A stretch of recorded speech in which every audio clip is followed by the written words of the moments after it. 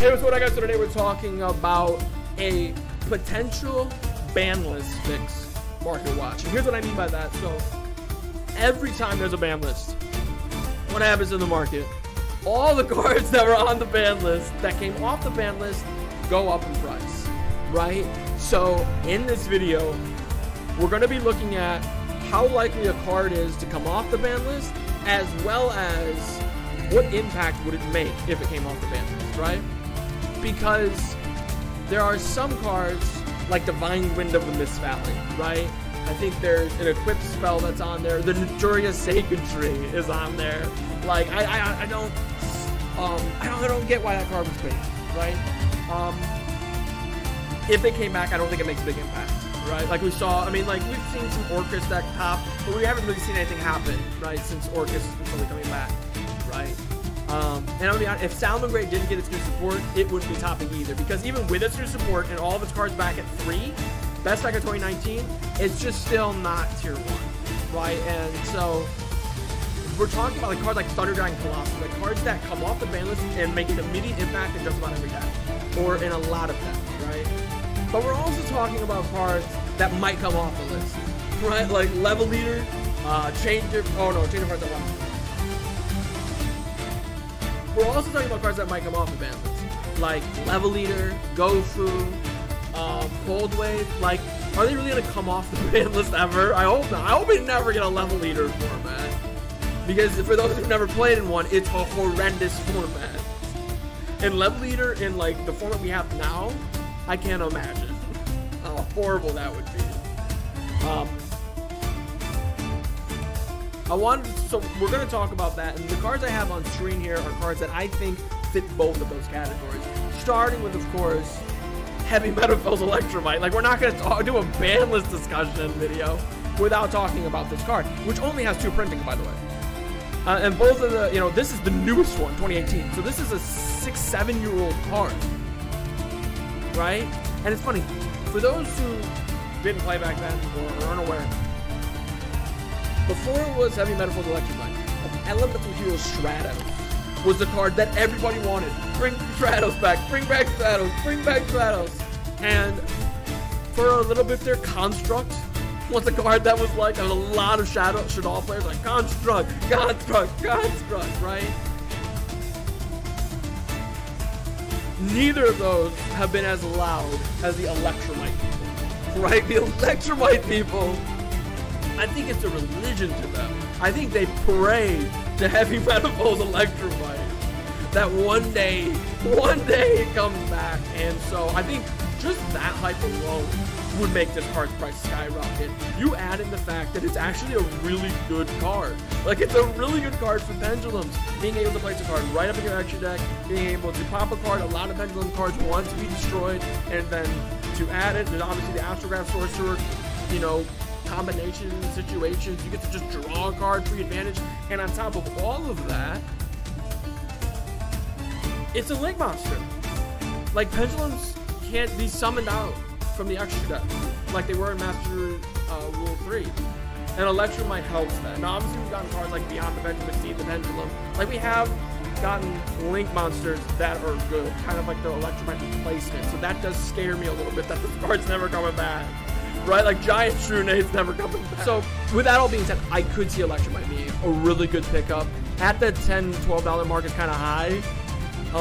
I would hone in, though, on the original version. Like, it's not that much pricier, and it's the original version, right? And who knows?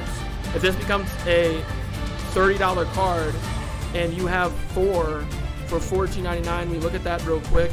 That's $59.96 before shipping and handling. Which I don't even know if there is shipping if you buy it from the right person. You've earned free shipping. Yep, so shipping is taxes on your state, from your state. And then if it gets to 30, you sell them off for 30. After taxes and fees is 25. That's $100. It's a $40 profit, right? And so that's if it hits 30. It could hit higher. It could hit lower, right? Like, spend your money how you feel.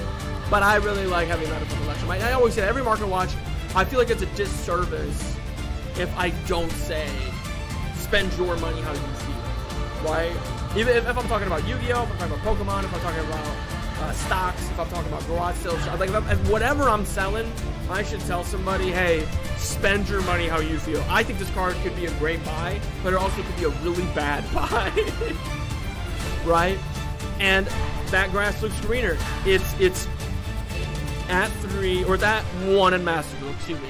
It's at 1 in Duel Links. I don't know where it's at in the OCG because I don't care.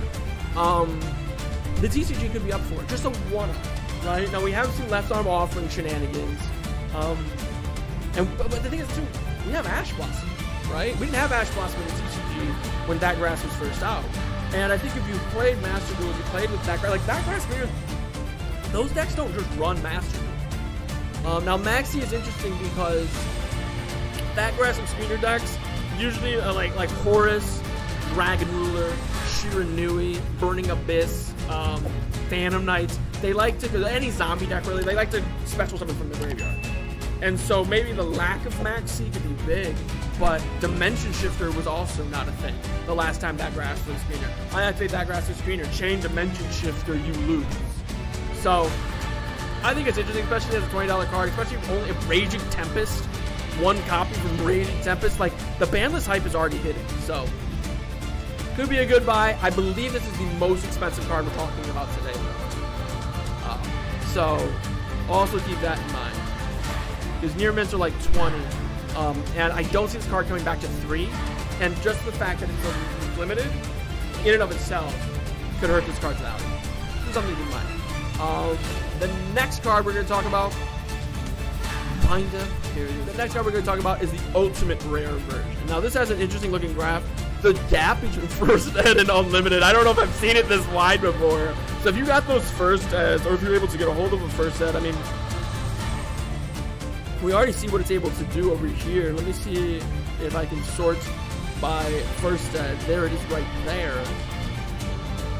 First Eds, oh my goodness, there's a lot of heavy plays. First Ed's near mint for Wind Up, Carrier, Zenmighty, Ultimate Rare are $27.70, and the card's banned. Now this is the cheapest card. I know that's a higher price point than that guy's with screener, right? Because you can't just get the Unlimited for $11, right? It does the same thing, right? And there's also,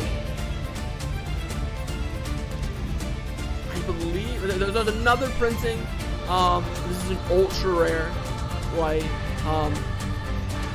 But what's interesting, because this is like, I don't think windups would be amazing. I think it would be okay. I don't think windups would be amazing.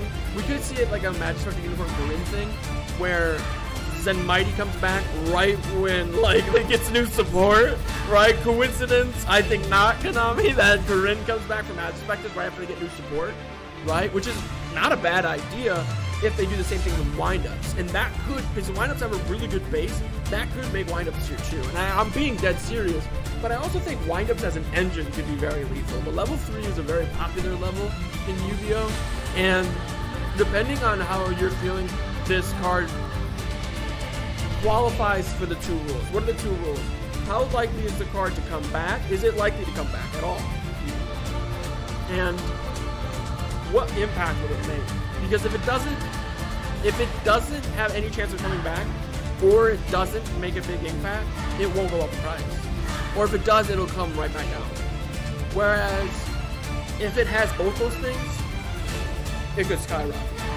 And so with Windup Carriers and Mighty, it just depends on how you feel. Do you go get the First Ed Altis for 20 on the off, for 20, 30 bucks on the off chance they turn it to 80?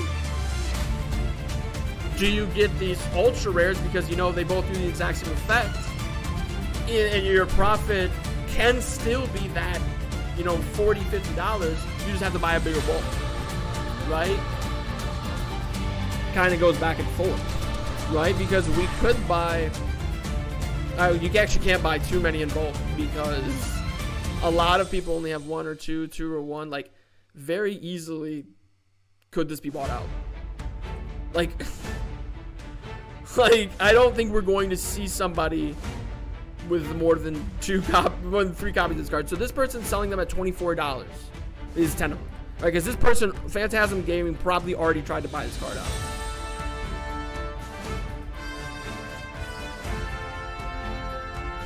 And this person's got 63. This person's got 48. This is Phantasm Gaming. Phantasm Gaming. I'm not trying to expose their secrets, but they already tried this. So they have this locked and they have it loaded. And you can be like that too. We don't know when these people bought these cards. They could have bought it 2 years ago, right? Thinking that maybe someday it'll come back. And now these are just sitting there. And it's just... You have 63 copies at 30. Near mint first sets, the ones that everybody wants, right? And you can be Phantasm Gaming, and I'm not Phantasm Gaming. Okay, this person's everywhere on this. I just noticed that. How did I notice it before? But no, Cards of Connor is where I'm at on 2 Player. So if you guys see me, make sure you buy. Like if you have an option to get this one that's 25 cents or this one that's 25 cents, and Cards of Connor is this one, get that one. Does that make sense? So I think Wider Carriers and Mighty could be really big. I'm at a loan, clearly, but we'll see how it goes. Next is Zoodiac Dryden. Zoodiac Dryden has 3 different printings. I really like this one, actually. I love gold rares, though. And that's been really cool because nobody else does, so I can get them for super cheap. In all honesty, I might just get, like... I might just get all 30 of these from Gamer's Choice, right? Because that's about... The card's a little funky right now. But if I get rid of my Electromite for 570, I could get 30 of these just on the off chance it comes back, because the maximum gold version, the mega pack version, they are cheaper, right? And their presence is going to make Dryden in general a cheaper card. But it's another card from Raging Tempest. It's another really old card, and this card would also make an immediate impact. We've seen Tri-Brigade Zoo. We know what it's capable of. We know what Zoodiac looks like as an engine. We know just like, I don't know, you just run like, in your tanky deck, you run a Thoroughblade, you run one Whiptail, what have you. Like, one Whiptail is just like a splashable card in like an Earth spam deck. So you can go from Whiptail into Dryden, so you have access into Borbo, you have access into Zeus, all these different things. It can be really good. Will Zoodiac be as good as it was? Obviously not. I think a card like Broad Bowl has to come back for that, and I think even in that case, other decks would benefit from that more than Zoodiac. This is probably the card I'm the least bullish on, if that makes sense. You know what that phrase means? Bullish is just like, I think it's going to do really well. And as a matter of fact, as I'm looking, they're kind of in order, right? They're in order of the cards I think will make the biggest jump to the least jump. I still think Zoodiac Dryden could be a good buy, though, because Zoodiac is one of those decks, like Salads, like Orcus, it's got a big following. And with the right pilot, the right decks around it, you know, this is going to sound wild, but Stun Zoodiac is actually pretty crazy. You get a barrier statue of the rocks, your burrows, whatever it's called. You get your imperms, your torrentials, you know, your floodgates, you know, because you can run TC and Gozen and Rivalry. What deck can run all 3 of those? You can just sit on Dryden. Right? That's how the deck works. And Skill Drain obviously hurts. You can't run Skill Drain, but you can run D-Fissure and Macrocosmos. Why would you not? And so this is actually Zoodiac in and of itself. I don't think it's as good as Labyrinth, Altergeist, even Salamangreat, but it would be an interesting tier 2 rogue strategy. It needs Dryden to get there, so especially if Dryden just like snaps back to 3. Like last time it was at 1, right? If it just snaps back to 3, it could go up high in value. Last card's a Change of Heart. I think we've seen Change of Heart in the meta. It doesn't make that big of an impact, but it is still a really good card. And Change of Heart, for a card that's limited, has a lot, like, really high price cards. I mean, this just feels like the move. You get a really cool-looking rare in your quarter-century rare. You get a great card for your quarter-century rare. And if it comes to 3, it might go to 30, right? I think when you have a card like Change of Heart, you have to be very careful about buying anything other than the highest rarity. And what I mean by that is, like, 3, 6, 9, 12, 15, 18. There's 25. I think more than that, because there's special, like this ultra rare, the secret rare, this prismatic. Oh, this is an excellent. But like, there's so many versions of Change of Heart. I'm trying to find the most expensive version. I'm making sure at least that I can have the most expensive version. I think we already do. But the platinum might be pretty high. Oh, it's not. That's weird. That's not that high. I think it is going to be the ultimate rare. So let's just. Excuse me, not the ultimate. It looks all the ultra pharaohs. Excuse me. For Magnificent Maven. Is this the chase card for Magnificent Mavens now? No, actually, no. That's still doing this thing. The lottery ticket value thing. Interesting. It's interesting that that's what these sets have. But in all seriousness, I don't think Change of Heart's gonna be like meta defining everywhere. I hate the card. It needs to go back on the ban list. But it is a good card, especially going second. You can bait out your negates. You can bait out the disruptions to get to your triple tactics talent, to get to your different things like that. So I think Change of Heart could be a really good buy. Just be careful which one you buy, because this one is the most expensive one for a reason. So if you don't have this one and you think like what did we just look at? The gold rare. There was like what one we just look at? It was the Pew. The per rare. You think the per rare is going to be really high, and it is starting to move up a little bit. It's probably not going to get over like $4. Maybe it will. It depends on, and then it'll die back. But let me know what you guys think. What cards do you think will make the biggest jump if they come back to the ban list? Let me know in the comments down below. Make sure it fits those two requirements, right? That it's likely to come back. It's going to make a big impact. Just let me know in the comments down below. Make sure you guys click that like button, share the channel, subscribe for more content. But most importantly, though, have a good day.